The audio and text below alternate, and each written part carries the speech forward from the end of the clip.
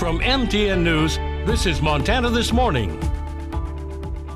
Butte leaders decide not to wait around to see what new Governor Greg Gianforte does. Coming up, we'll explain how the city is moving ahead with its own coronavirus protection plan. I'm Mike Dennison in Helena. Coming up, a new book takes a critical look at Montana's correctional treatment programs. Well, good morning. I'm Holly Brantley here with Matt Elwell. Chet Lehman has the day off. It is Wednesday, your Wednesday before Christmas. And Matt, you are outside. How's the weather out there? It's chilly, but it's not cold necessarily, mainly because we don't have any wind. Yesterday, temperatures were extremely different, about a 30-degree swing between yesterday and today. Our big issue this morning, snow and ice, and of course the cold conditions for the early part of the morning. Look at the temperature in West Yellowstone, 9 below. They picked up less than an inch of snow in an area that desperately needs to pick up snow. Temperatures holding into the teens for most of the area. Our skies are fairly clear, or at least clearing. There may be some suspended snow falling from the skies, won't last long. Temperatures expected to be near the 30-degree mark as you head into the mid-afternoon. A lot of ice on the area roadways as you're looking into Butte right now. We're probably going to only warm into the 20s, but warmer temperatures on the way for Christmas. Your complete forecast, of course, coming up in just a few minutes. All right, thanks, Matt. Well, Highway 191 in Gallatin County in Gallatin Canyon was closed for 4 hours late yesterday because of a vehicle crash. It was due to a serious traffic accident near mile marker 64. The Montana Highway Patrol incident report says it was a fatal crash. The MHP is not yet releasing details of that crash that closed the road. About 8 last night, the sheriff's office reported traffic was moving again, but only slowly. Well, the Butte Silver Bow Health Department has voted to enforce a mask mandate for the community. This comes as the newly elected governor, Greg Gianforte, could roll back the state mask mandate. This is not punishment. We are actually trying to, I think our goal is pretty simple.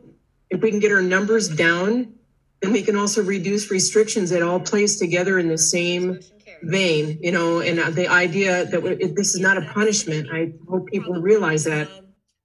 Community members called in to voice their thoughts on the mask mandate. While a few thought that the mandate would impede on the governor's power, many were in favor. The Butte Silver Bow County Health Officer Karen Sullivan says the vaccinations will begin soon, and she says she hopes that by late May or June things will go back to normal. Well, after a lengthy debate in committee, Republicans of the Montana House failed to agree on a set of rules for the upcoming 2021 legislature.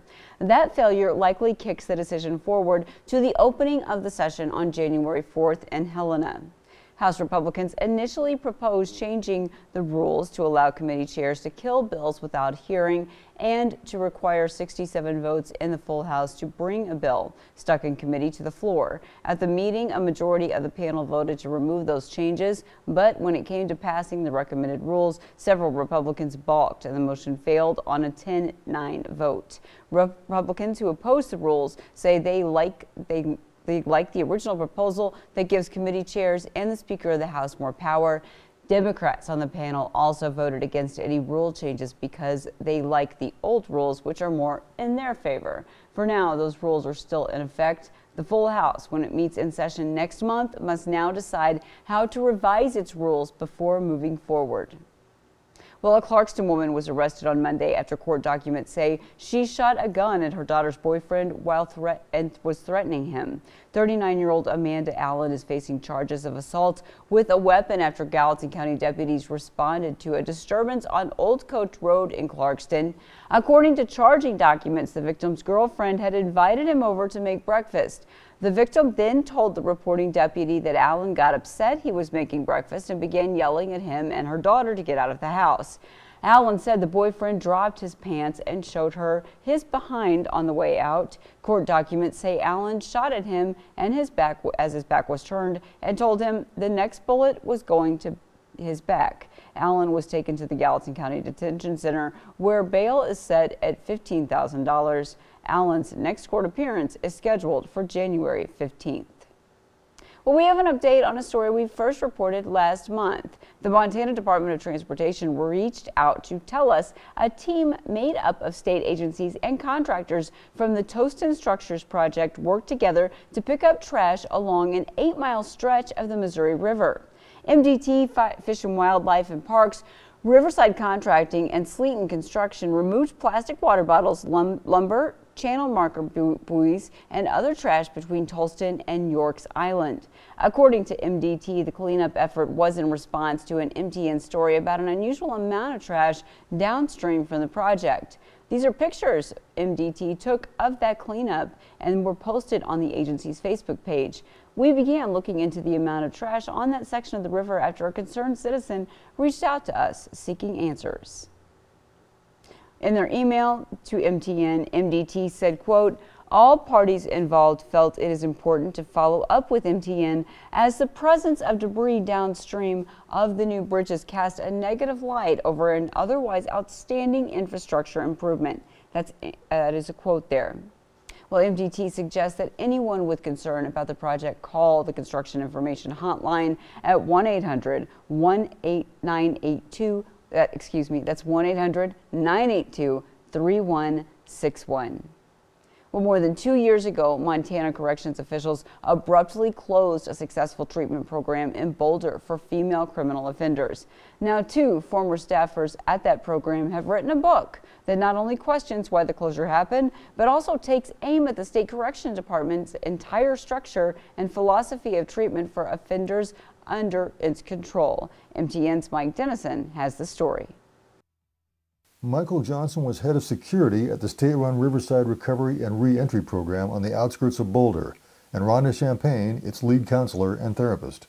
They are co-authors of the just-published book, Correcting Treatment in Corrections, which relates how the Riverside program began in 2016 and then came to a sudden end 2.5 years later. At the beginning, Johnson and Champagne clashed over whether women in the program should be strip-searched upon arrival, as they are now in secure state-sanctioned facilities in Montana for criminal offenders. You can't start off treatment, in my opinion, by absolutely tearing a person down to their basic nakedness in a most humiliating manner. I don't care how nicely you tell somebody to take their clothes off. That's not treatment. Johnson and his boss agreed to waive the policy, and he says that change was a key to the program's success. They respected that so much that we didn't do that. They managed themselves. They just really valued the way we treated them.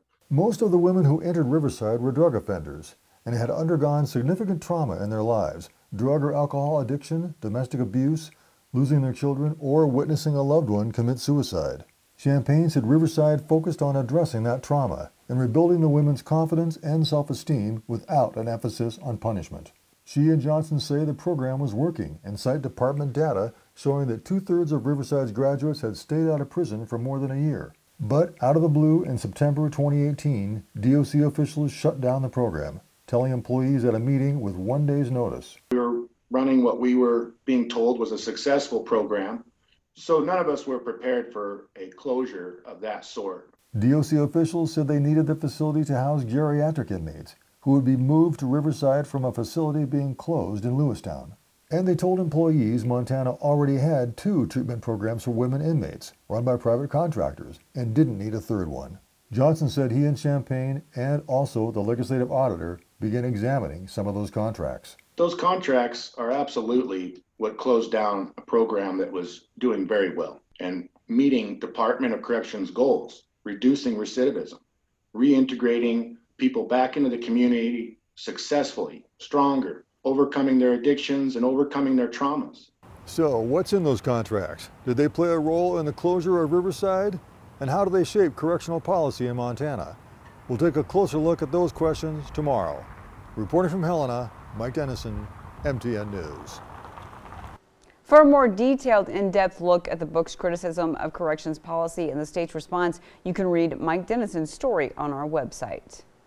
Well, coming up here, we will have another check of your forecast if Matt decides to come back. And if not, the coronavirus has now encircled the globe. After the break, find out how the virus has now made it to the last continent where it has not yet been found. But first, here's a look at what you'll see at 7 on CBS This Morning. Good morning. Ahead on CBS This Morning, as COVID cases continue to soar, who should be the next group to be vaccinated? Hear how some wealthy people are trying to buy their way to the front of the line. Also, researchers say sending 100 emails has the same carbon footprint as driving 1 mile in a car. Our Eye on Earth series shows how working from home may actually hurt the environment. And we'll take you to a city where the pandemic couldn't dim a holiday tradition. How a little inspiration from the past kept the lights on in 2020. We'll see you at 7.